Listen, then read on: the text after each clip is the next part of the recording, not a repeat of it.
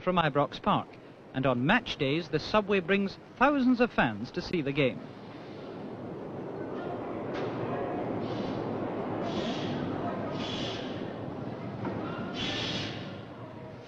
The trickiest days by far are those when the two big Glasgow teams, Rangers and Celtic, meet to fight it out.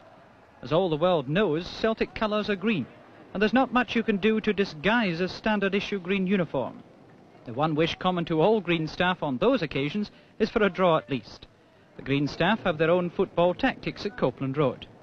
Football fans of all shapes, sizes and temperaments pass through the station on the way to Ragame.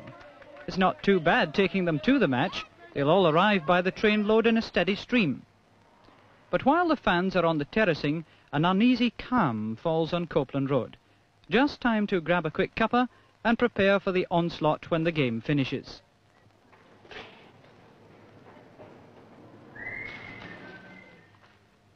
Then back they come in their thousands, jubilant or disillusioned, but with one common purpose: to get on the first available subway train. When there's a big match, it can take up to 2 hours to clear the queues. With 2 booking office windows working flat out, it's simply a matter of feeding them down onto the platform and packing them onto the train as fast as possible. Off with the train to let the next one in, and so it goes on until the sea of scarves, rosettes and rattles is no more.